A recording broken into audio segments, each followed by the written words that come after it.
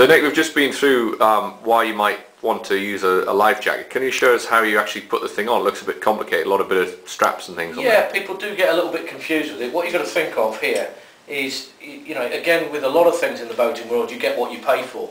Now, as you'll see first off with this one here, it's a full harness, i.e. it's actually strapped, it's quite heavily sewn to the life jacket, so it's very secure.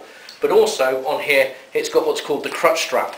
Now, what we do, just to make it up out of the way, is, and so people don't lose them, I cable tie the end on there, on the back of it, so you're not going to lose it. And then when I need to put the actual crutch strap on, I'll show you a bit later, and you can see how easy it is to do. So that just squeezes and then unclips that, does it? Yeah, that's it, just clips in place.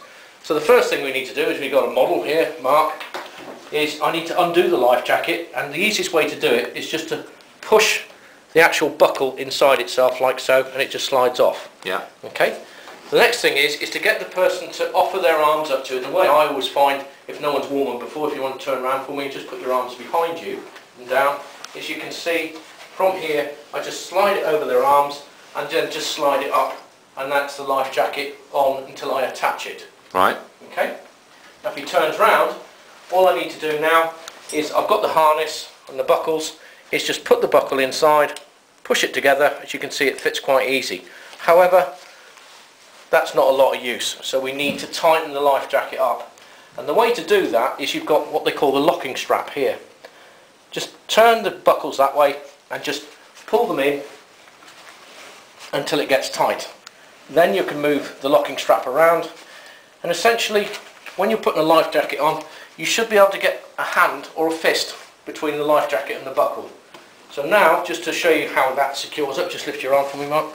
Just put that round, slide that buckle round, and that's now nice and neat out the way.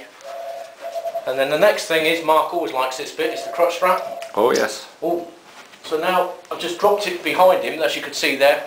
Yeah. Beauty of it being attached. All I need to do is pull that and pull that nice and slack. So all I've got to do now is pass down, up through, and then just position it roughly to where I think the actual life jacket won't cut him in half, as you can see there.